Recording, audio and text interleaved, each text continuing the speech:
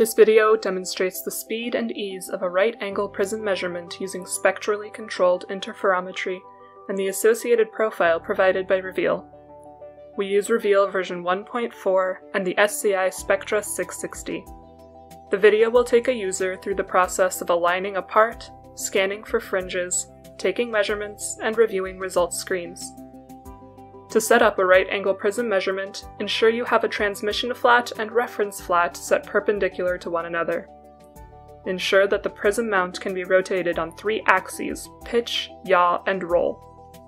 To help find fringes quickly, find the lengths of cavities 1, 2, and 3 as depicted in the schematic. In a regular prism, the internal cavity length equals the length of the prism's face. It is preferable for all cavity lengths to be different and for the back cavity to be longer than the front cavity. The locations along the optical cavity at which these fringes are found are fairly straightforward. The front and back cavities are simply the distance between the face of the prism and their respective optical flats. The internal cavity is the length of the prism face multiplied by the prism's refractive index. Before beginning the measurement, ensure a properly set up interferometric system. Make sure that the SCI has finished calibrating. The power and status lights will both be solidly on. Then in Reveal, open the right angle profile from the Profile menu, usually located on the left side of the screen. Turn on Live Video and make sure that the refractive index is entered in the Parameters section of the screen. Open the alignment camera and align each part to the center of the screen.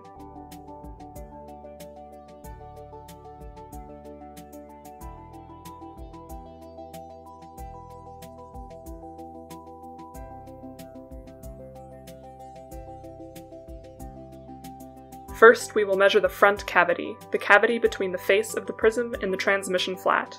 That cavity should be selected in the parameters box.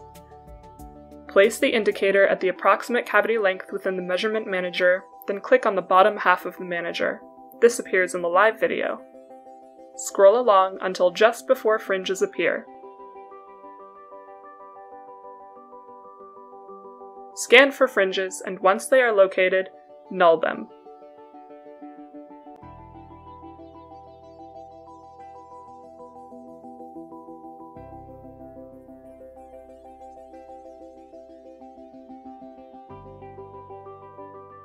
Finally, take a measurement. Next, we will measure the other face of the prism. Move the parameters selection to back cavity and repeat the measurement process. Remember, the distance here is the length between face 2 of the prism and the reference flat.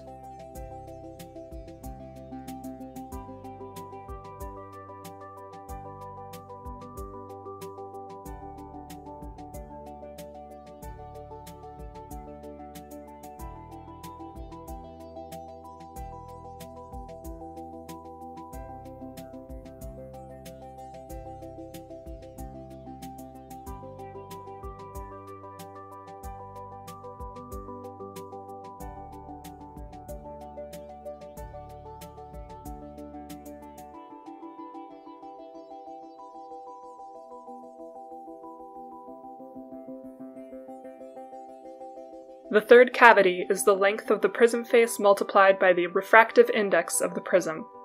Once again, mark that cavity selection in the parameters box and repeat the measurement process. In this example, cavities 1 and 3 are close together, so we scan for fringes manually in the bottom half of the measurement manager.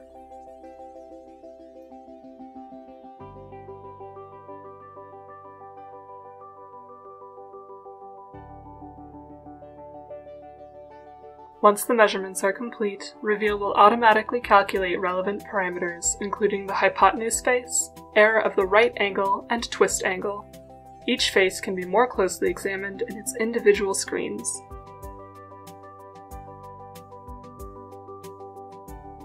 Reveal automatically updates its calculations if one of the faces of the prism gets remeasured.